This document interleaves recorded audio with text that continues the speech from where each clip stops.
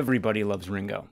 He's universally lauded for being a huge influence and having the perfect feel to be a cornerstone of the most important popular band of the rock and roll era. This is the prevailing history.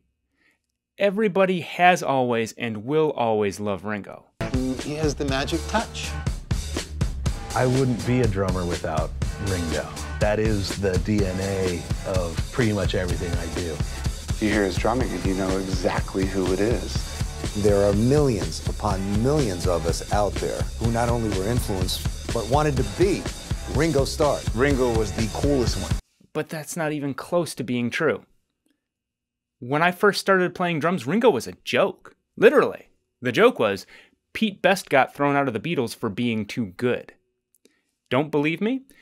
I've posted the link to the full video of the clip I showed in the description below. Go watch it. It's only a few minutes long. It's great. I'll wait. Did you watch it? Did you see what I saw? Yeah, they talked about what made Ringo great, but they spent the first minute of the video having to justify why Ringo was great. He's a song drummer. He's a feel drummer. They're defensive about it.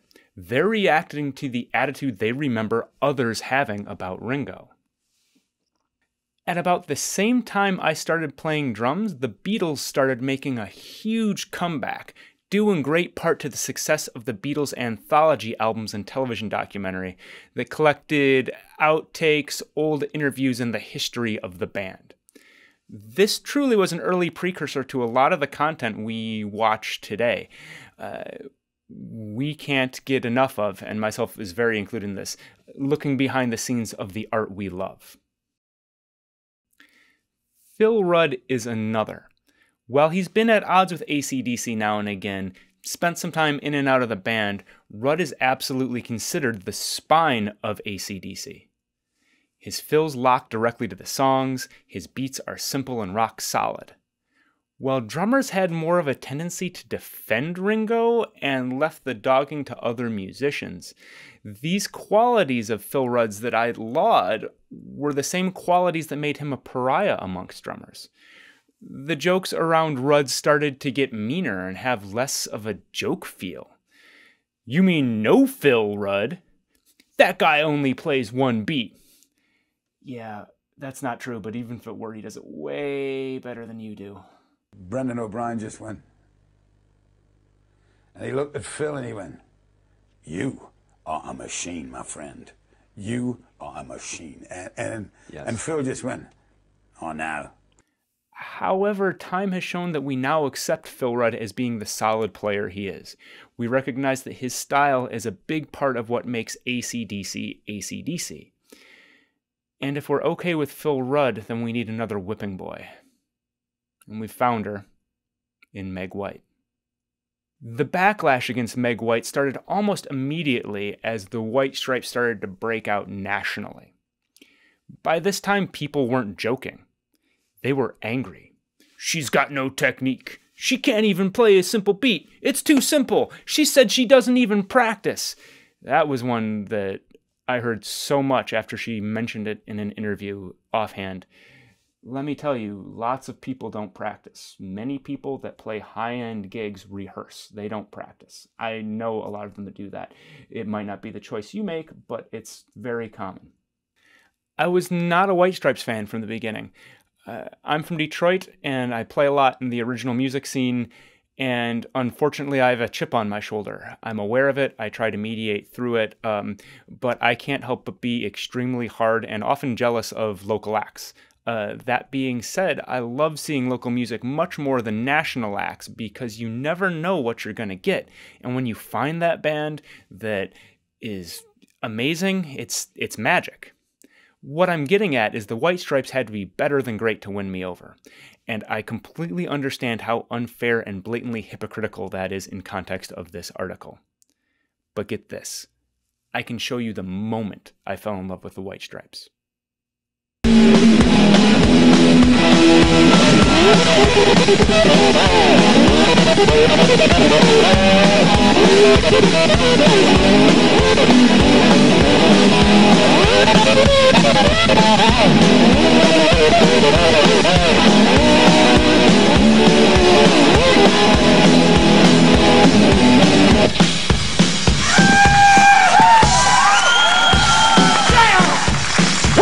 who's that riding? John the Revelator, tell me who's that riding? John the Revelator, tell me who's that riding?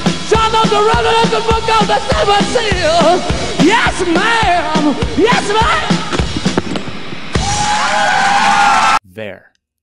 When Jack White's guitar comes undone and they keep going, they're so locked together. They're so working with one mind. It's so musical and so big. In fact, go watch the entire video. The link is in the description below. I'll wait. Did you see it? So big, so powerful, so locked in. Now, tell me you can do better. Tell me there is someone out there that can do better. Tell me there's somebody more appropriate. There's not, and it shows. With the White Stripes having been broken up for a while now, it seemed like the Meg White jokes had fallen to the wayside and we could get to the business of understanding and accepting her playing. I was disappointed last week when I saw a joke article going around stating that Meg White had joined Rush. Ha ha ha. Meg White could never play the complicated drum parts needed for Rush. Did you ever stop to think about the appropriateness of the gig? Of course Meg White wouldn't be right for Rush, because she's not Neil Peart. But the article implies that Rush's music is better than the White Stripes and that Neil Peart's parts are better than Meg White's because they're more complicated. Did anybody stop to think about the reverse joke? A headline that reads, "Befuddled Jack White doesn't know what to do with new drummer Neil Peart in the studio." Or, "Neil Peart loads 17-piece kit into studio to record Seven Nation Army." It doesn't have the same ring now, does it? So now we get around to the big point. There's no one right way to music. If we all played the same and did the same things, nothing would ever change. Nothing would ever get better. Nothing would be fun or fresh or new. We certainly wouldn't have any of the styles of music that any of the musicians mentioned here today pioneered.